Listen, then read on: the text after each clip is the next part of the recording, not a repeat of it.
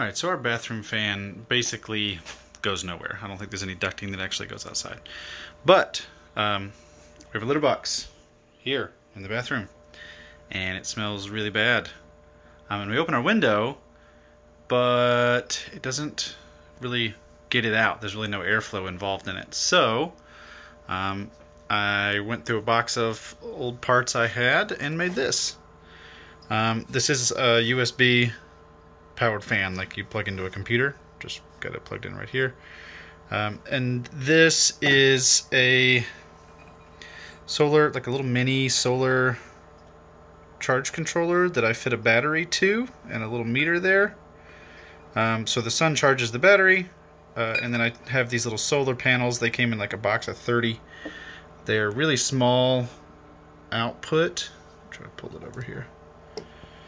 You know, just about the size of my finger. I think they're like 50 milliamps, rated at 50 milliamps a piece. And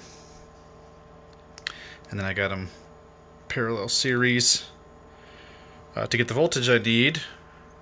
It's hard to do with one hand. To get the voltage I need and put this fan in the window. I'm gonna need to like close up that part up there, or I'm sure it's just gonna cycle back through. Probably use cellophane or something at the moment, but cling wrap.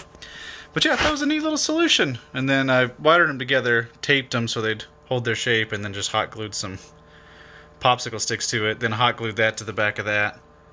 I was going to fasten it to the window, but had this little glass block.